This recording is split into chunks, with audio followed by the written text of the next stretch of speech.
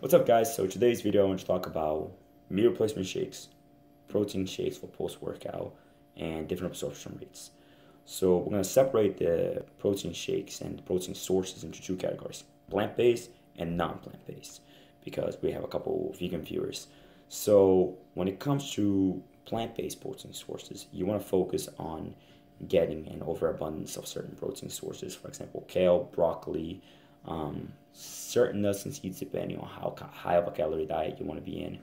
And when it comes to non-plant-based, just be aware of the fact that you have to try and avoid certain high saturated fat foods, because in the long run it might not be the best thing for you unless if you're trying to consume a high calorie diet.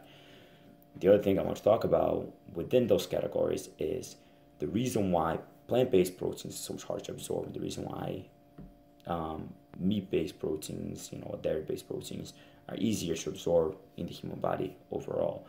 The reason for that is because plant-based proteins don't have all the essential amino acids on their own. But if you do a mutual consumption of certain sources, you can get all 9 essential amino acids within your system. The absorption rate might just be lowered, so you might have to consume a slightly higher amount or abundance of plant-based proteins. But the benefit is you get a lot more nutrients out of plant-based sources than you do out of meat-based sources, just vitamins and minerals overall. Meat-based sources already contain all the essential amino acids which your body needs to repair lean muscle mass, to recover any tissue, and for other bodily functions as well. But they, generally speaking, don't have as many nutrients per source as plant-based. Okay, so you have benefits and deficits on both aspects, both sides of the spectrum. And then the last two things I want to talk about was meal replacement shakes, how they work, why they work, and how they don't work and why they don't work. So when you use a meal replacement shake, you have to be aware that you have to use it efficiently. You can't add all sorts of fruits to it. They're usually a little bit higher calorie than an average post-workout protein shake.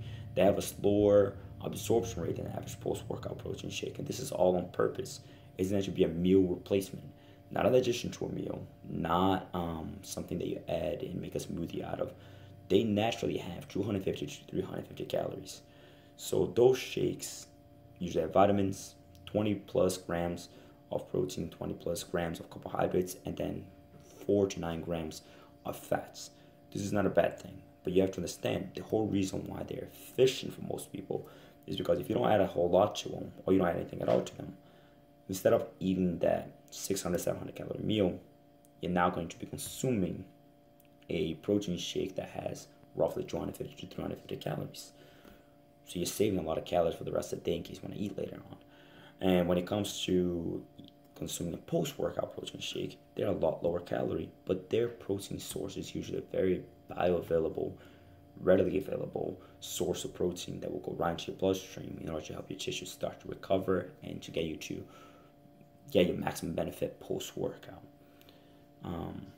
So whenever you try to decide exactly what's best for you, if you think you'd rather have a protein shake together with like an apple or maybe some nuts or maybe some grapes or whatever it may be, then do a post-workout shake. You can do it in the middle of the day and you're still perfectly fine. Now, if you're not really planning on eating for a while, maybe you're one of those people who skips breakfast or whatever it may be, in that case, you can go ahead and have a meal replacement shake if you know you're not going to eat for the next couple of hours and you want something that's going to keep your body well fed. If you have any more questions for me, please let me know down in the comments. Please share this video. Please tag your friends, whatever it may be. And I hope this was beneficial for you and helpful for you. Like the video, share it, and I'll see you guys next time. Thank you for watching.